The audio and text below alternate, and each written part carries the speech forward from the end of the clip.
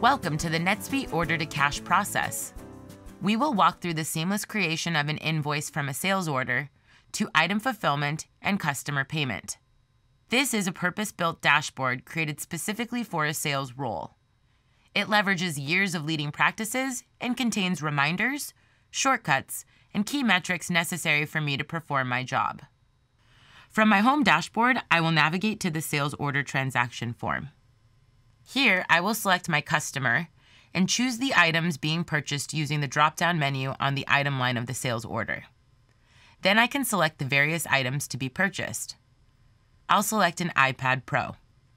Notice that the description and rates are all populated with the item details created on the item record.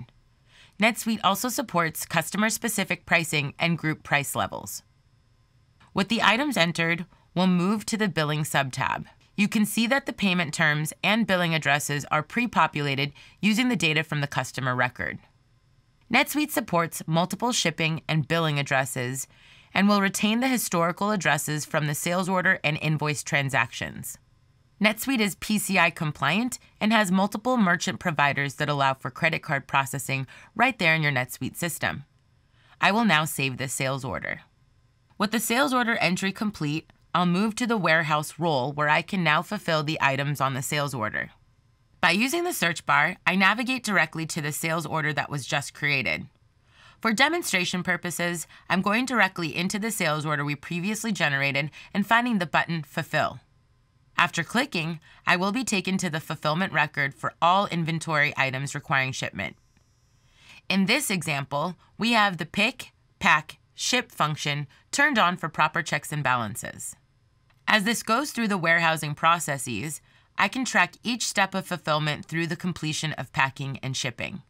We can also automate some of these processes to automatically happen when triggered. Depending on my preferences, I can have an automatic email notification sent out to my customer indicating that the sales order has been fulfilled. Now that the sales order has been fulfilled, I am ready to invoice this customer. I will switch roles to a controller. Notice as I navigate into the sales order, the buttons have changed and I can now bill the customer. Note that the invoice is now being generated for the customer. I have the option to email the invoice, mail it, accept a payment right away, or even create a credit memo depending on what the business requirements and processes are. Let's return to the sales order and we'll see that it has been invoiced and is now showing as billed. On the Related Records subtab, I have full visibility into the fulfillment and invoicing associated with the sales order transaction. Now, let's move to the final and arguably the most important step in the process, receiving a payment. Payments can be made directly here from the customer record. Once I type the amount of the payment, it can be either auto-applied to the oldest invoice or individually selected. Any necessary discounts can be taken at the line level and posted to the defined GL account. Now going back to my sales orders and the Related Records subtab, we can see the invoice is marked Paid in Full. Thank you for watching.